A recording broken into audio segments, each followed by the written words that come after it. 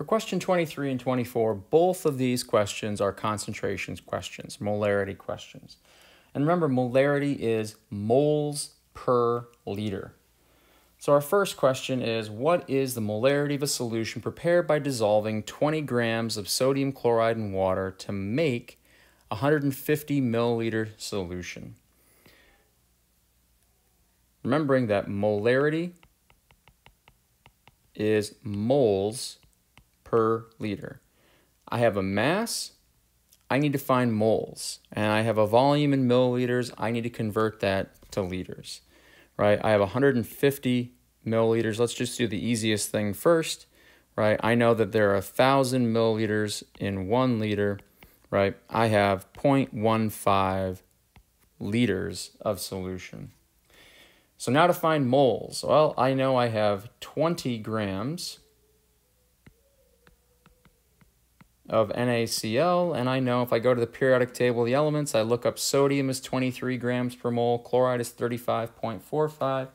So for 1 mole of sodium chloride, I would need to have 58.45 grams of sodium chloride. So I have approximately 0.3417 moles of sodium chloride. I have that amount right in 0.150 liters, moles per liter. So I want to divide how many moles I have of sodium chloride by my volume in liters to determine that this solution is approximately 2.28 molar. For significant figures, I've got 4 significant figures here in my mass. However, I have 3 significant figures here in my volume. I should report the answer to 3 significant figures because of that. So 2.28 molar. And be careful with this question because your mass of sodium chloride might be different than mine. The steps would be the same even if that amount of sodium chloride is different. The next question, 24 is a little bit more challenging in that we're asked to kind of go the opposite direction.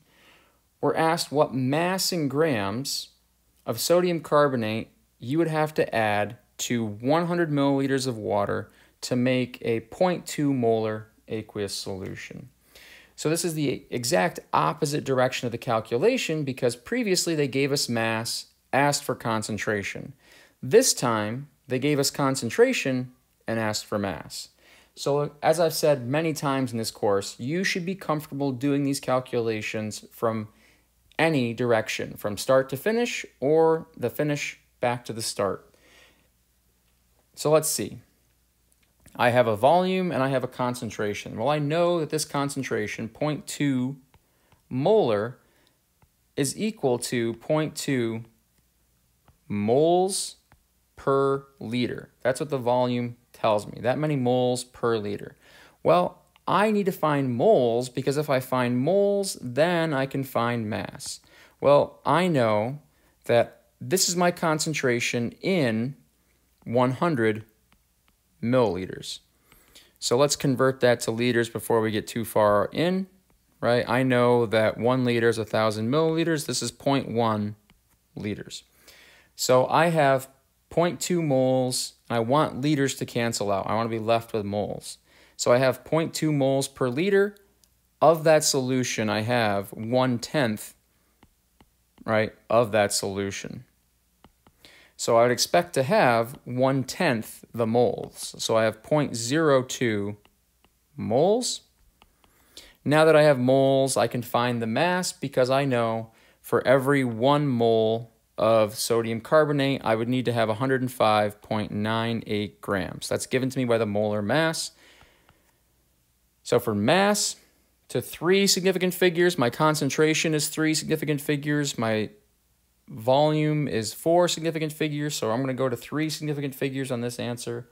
So for mass, I would expect to have to add 2.12 grams of sodium carbonate to this solution to make a 0.2 molar solution.